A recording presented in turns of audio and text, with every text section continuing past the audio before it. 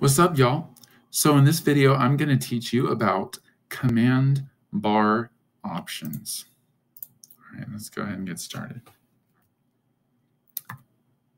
So I'm going to type a line, and I'm going to select my first point as 0, 0.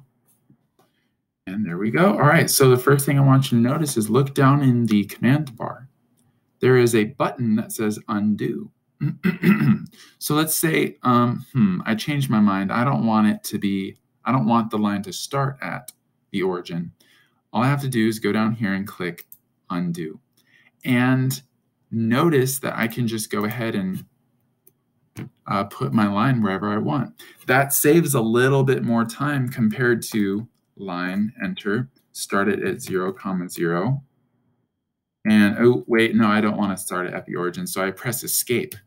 Well, when I press escape, that got rid of everything. So I have to type line again, enter, and then I have to specify my first point. So undo, did that really save a lot of time? No, that did not. But undo is going to be an option for several different instances with many different commands. So undo. It just after I clicked it. Okay, so the undo is not there, but when I click my first point, undo is now there. So I can undo and start somewhere else. Oh no, I don't want to start there. Undo. I don't want to start here. No, undo. I'm going to start here. Okay, I'm going to show you a different way to select this undo option. Okay, so let's say you want to keep your line like you want to keep your line up here, and you don't want to drag your cursor all the way down here to click it. Now your line looks messed up and it throws you off a little bit.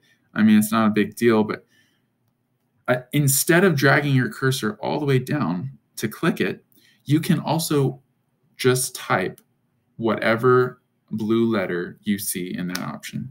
So the blue letter is U. I'm just going to type U, enter, and that is essentially clicking the undo button. U, enter. U, enter.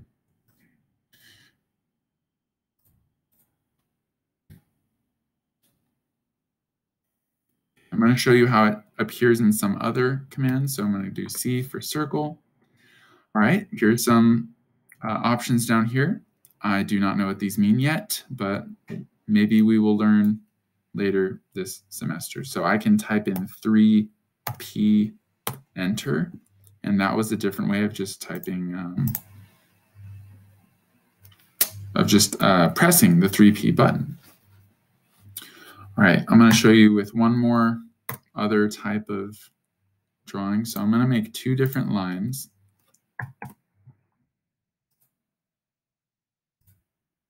I'm going to implement the fillet command. So many of you don't know what the fillet command is yet, but you will learn it. It's very cool. I can connect these two lines with a rounded corner, with a rounded corner. So I'm going to go ahead and do that. So just F for fillet, press enter, and it says select first object or.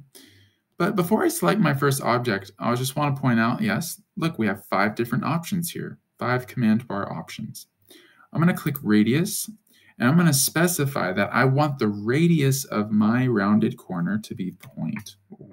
All right. Now that the radius of my rounded corner is 0.1, I can select the objects to connect. Isn't that really cool? Well, if you don't think so, I think so. So let's do that again.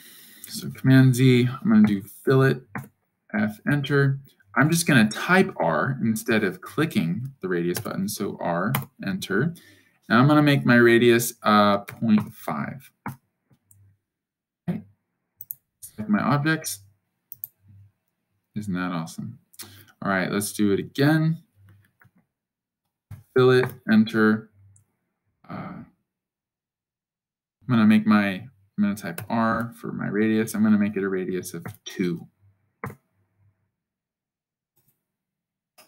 And notice that 2 is pretty big compared to the other ones that I just did, right?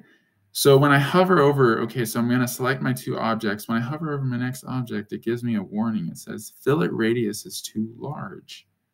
I can't do that.